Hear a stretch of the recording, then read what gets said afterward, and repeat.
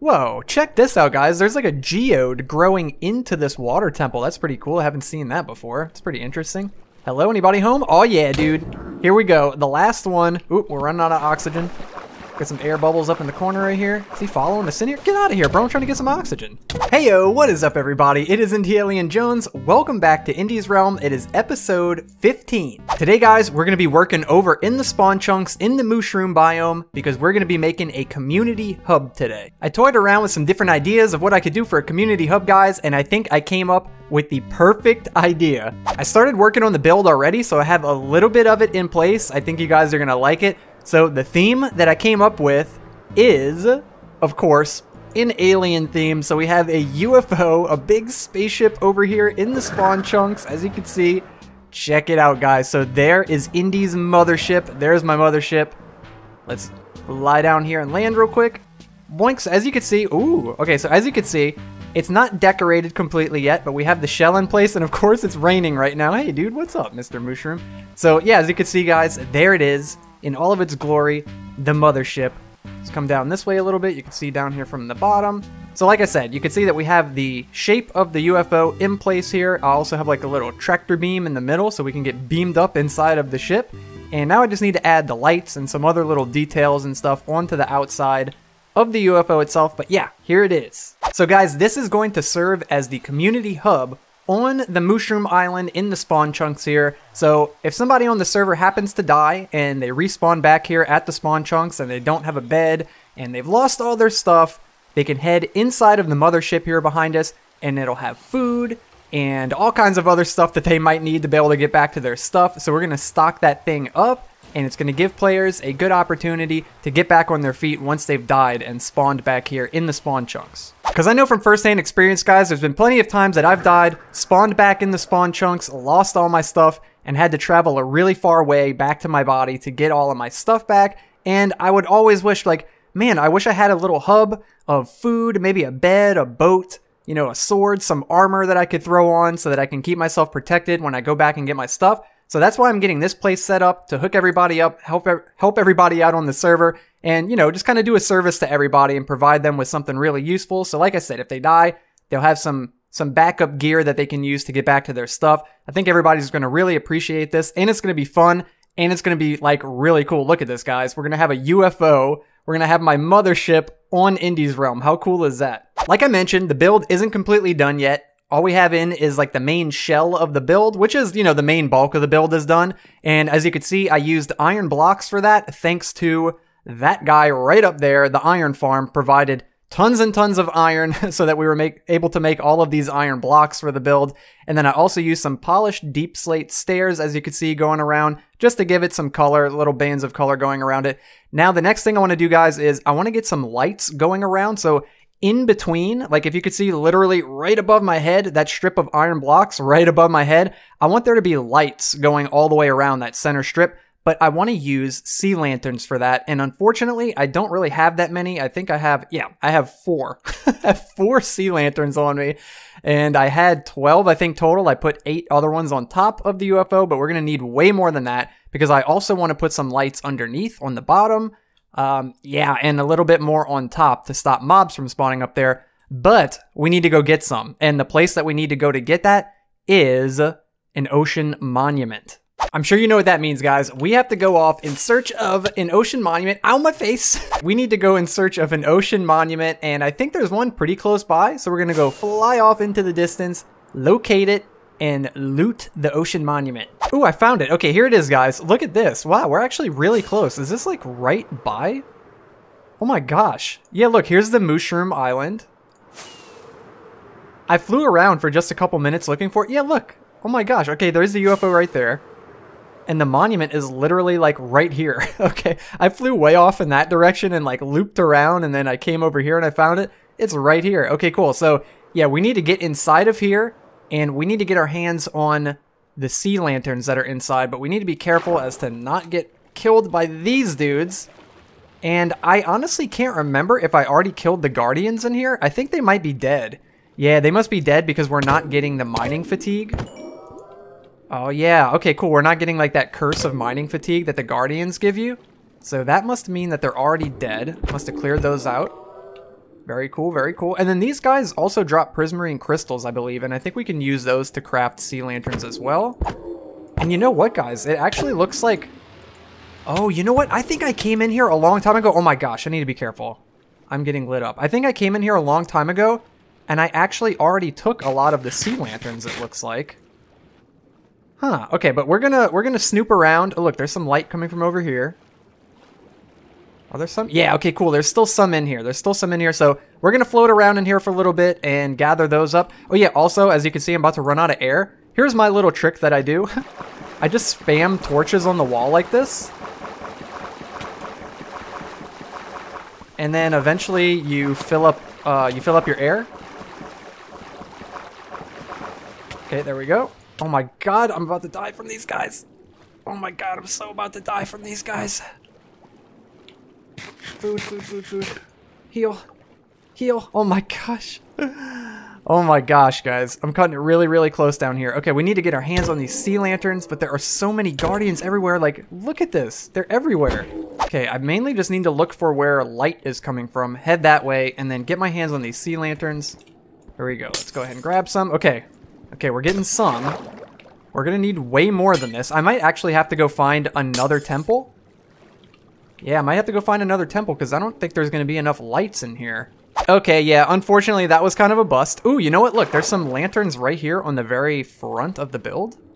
Let's go ahead and grab these guys at least, and then I'm gonna go fly off, like I mentioned, and go look for a different one. And oh my god, these guys are lighting me up, dude. They hit so hard. Okay, okay, okay. Let's get out of here. Let's get out of here. Dang, those are going to be tough to get. Maybe we just leave those alone. Let's go look for another one. Attempt number 2, we found another ocean monument. It's like nestled in amongst all this ice and glaciers right here. It's kind of cool, actually. So there it is. This one should be untouched, I believe. When we get close enough, we should, unfortunately, get the mining fatigue curse from the guardians inside. Let's drop down. Yep, there it is. Okay, so this one is brand new. We need to find a way in. Try to not get blasted by these guardians out here. Let's make our way down through the front here. And yeah, here we go. Oh yeah, look at this, guys. Fresh sea lanterns right off the bat, but we can't mine them, unfortunately. So I'm gonna have to snoop around in here a little bit and look for these guardians and take them out, and then we can scoop up all of the sea lanterns and peace out of here. Ooh, check it out, guys. I found a sponge room, but again, we can't mine it yet, unfortunately. So hopefully I can remember how to get here. Excuse me, bro. Okay, so we haven't found any of the guardians just yet. I'm still snooping around. Okay, so he's not down this way, maybe up through here. Okay, so we seem to be in like a big main chamber. I don't think that the guardians spawn in these main chambers. I think they have kind of like their own little rooms that they spawn in. Ooh, here's one. Here's one right here. Okay, sweet. Sweet. Uh-oh, we're out of air. We're out of air. Let's get some more air real quick. Spam the torches, create a little air pocket up here so we can breathe for a second. There we go. Head back in. Look at this dude. He's just blocking the whole doorway. And these guys have thorns, I believe, so when you hit them, you take damage. Oh my god, speaking of taking damage, guys, we're almost dead. We're almost dead. Ooh, we have this guy shooting at us. Okay, okay, we're good. We're good, let's get in. Take care of these dudes. Whew, it is dangerous in here. It's so dangerous in here. Okay, let's get our stuff. Okay, there's 2 more. Let's find the other 2 guys. Okay, let's go up through here. I don't think I've been up through here. Nope, okay. Ooh, here we go. Here we go. There's a guardian. Definitely haven't been up through here. Dude, he's lighting me up. I think it's his thorns from me hitting him. Oh my god, I'm about to die. Okay, let's hide for a second. Get our health back up. Can I shoot him with the bow underwater? It doesn't really work. Doesn't really work. Okay, we're going in with the sword. We got him. Ooh, we got his head. Ooh, we got the other guy's head too. I think they might drop their head every time, actually. That's pretty sweet. Okay, so that's 2 down. 1 to go. Whoa, check this out, guys. There's like a geode growing into this water temple. That's pretty cool. I haven't seen that before. It's pretty interesting. Hello, anybody home? Oh yeah, dude.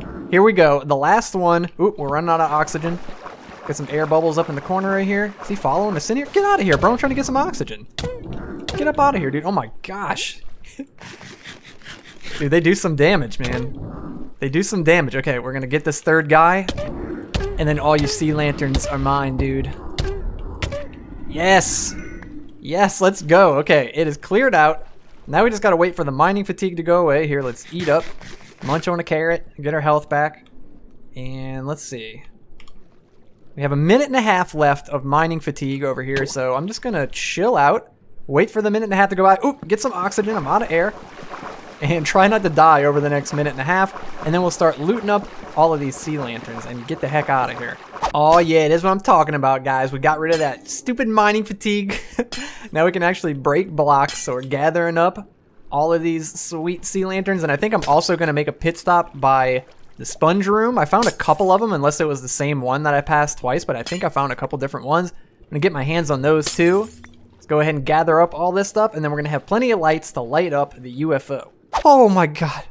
Holy moly, guys, that was close. I just narrowly escaped with my life.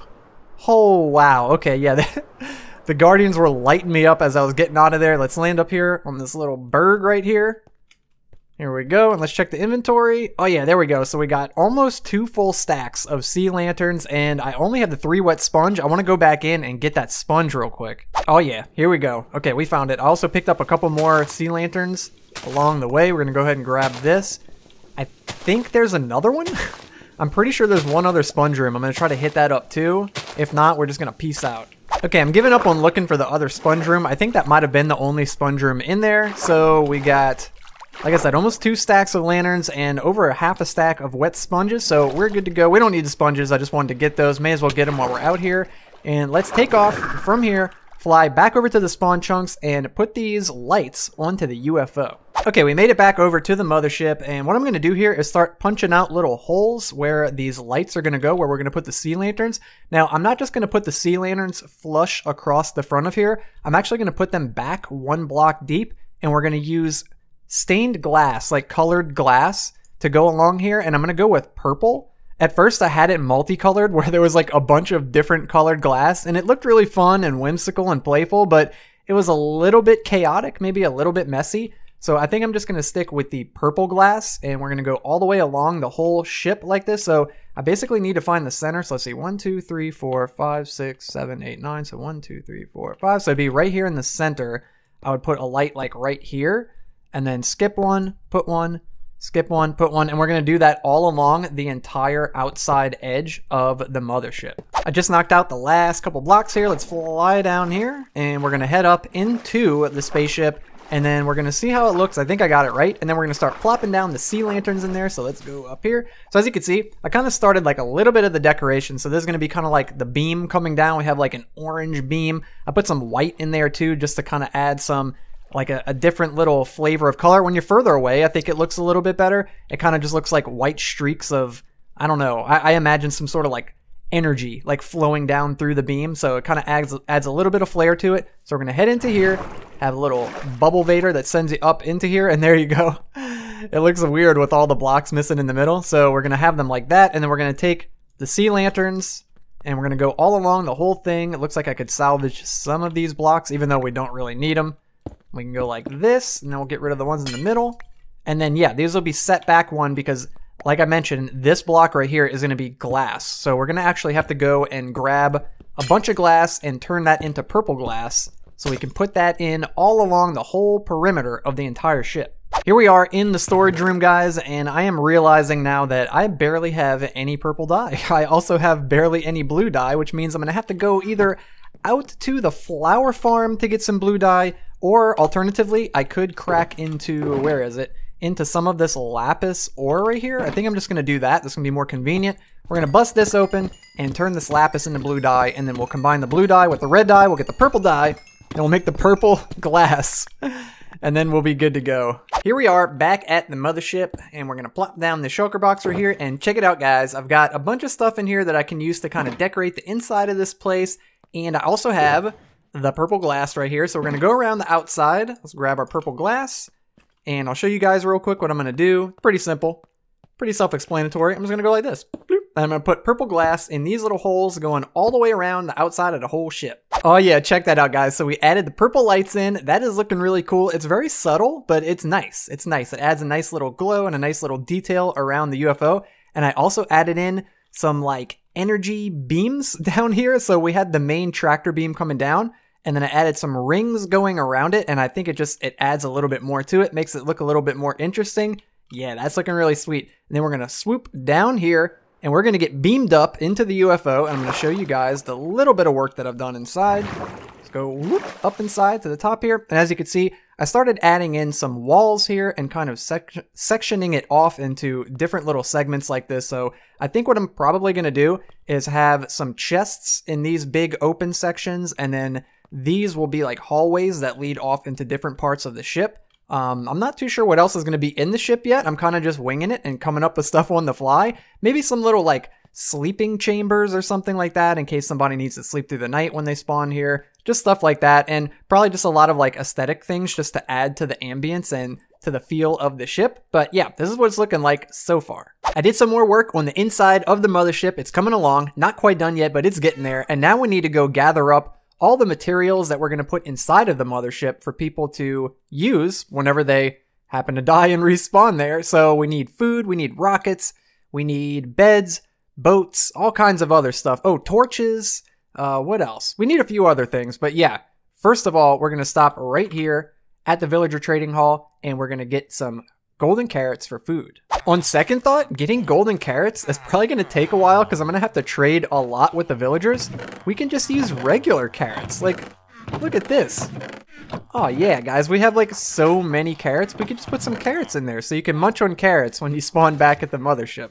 And check it out, everybody. I've done some more work inside of the mothership here, and it's coming along pretty nicely. We're not completely finished yet, but I have the main room completed here. So as you can see, I have a bunch of chests on all four sides of the room, and we have all the goodies that you're going to need if you spawn back in the spawn chunks and you need to go get your stuff back. So we have food. So I've got a little bit of food in each of these chests all the way around here. And then we've also got boats in case you need to go across the water. We have torches. We have beds, extra firework rockets, and then we've got some gear. So full sets of armor and some tools, weapons, and shields in here in case you need to suit up so that you can keep yourself protected when you go get your stuff back. And as you can see, guys, in addition to the chests and all the goodies in here, which is the main part, right? We want to make sure that if people spawn here, they have the gear that they need. So I wanted to get to that first and prioritize that. But I also did just a little bit of decorating by putting up the polished deep slate walls in here. And then as you can see back here, we've got like some little accents with the crying obsidian right here, which I think is really cool. And there's like cool little particle effects coming off of it. Plus the purple matches the purple lights on the outside of the ship. So I kind of like the theme that we have going on with the purple in here. And as you can see, it splits off into two little like corridors, and there's nothing back here yet. So I'm thinking about making these into some different types of little rooms, and we have all of this area around the whole perimeter of the ship to play with too. So all the way around the outside of it. Plus there's like this whole top section, but I don't know if I necessarily want to make a second floor to it. Maybe, potentially. But I know in this room, like in this main room, I want to be able to see the full ceiling. I like how tall the ceilings are in this main room, so I definitely want to leave that alone. But yeah, as you can see, it branches off in all four directions from the corners, and you have the little crying obsidian bits, and then it's the same at every one. You get down here, and it's going to split off two separate ways, and then we have empty room to work with on those sides there. But unfortunately, guys, I've run out of time for today's episode, so I've put in a lot of work over the past couple days coming up with a design for it, and building it in creative mode first, and then building it over here in Indi's realm, plus gathering up all the materials. I tried to leave out a lot of the boring bits, like gathering up all the stuff that I had to make to put in here, and it might not seem like a lot, but it kind of is. It takes time to go gather up all those little bits and pieces, and yeah, it just, before you know it, the day's gone, and what can you do? That's all there is to it. There's just not enough time sometimes to get everything finished. So it's all good though. We'll have more to look forward to in future episodes. I can get back into the mothership and add some more cool stuff in here. Plus, this gives me the opportunity to take some suggestions from you guys. So if you've made it this far, congratulations and thank you. You are amazing. Holy moly, you made it to the end of the video. You are incredible, seriously. And if you have any suggestions that you want to see for inside of this mothership, go ahead and put those down in the comment section below. I'll be sure to take those into consideration, and who knows, they might end up inside the mothership here. So anyways, guys, like I said, I'm out of time, so I hope you enjoyed the video. Had a blast making it as usual. If you liked it, hit that thumbs up, like button. If you're not already, consider subscribing, hit the red subscribe button, and click the little bell icon next to it so you can be notified of whenever I upload brand new videos. But thank you so much for watching, guys. This has been Indi Alien Jones, and I'll see everybody in the next episode. Peace.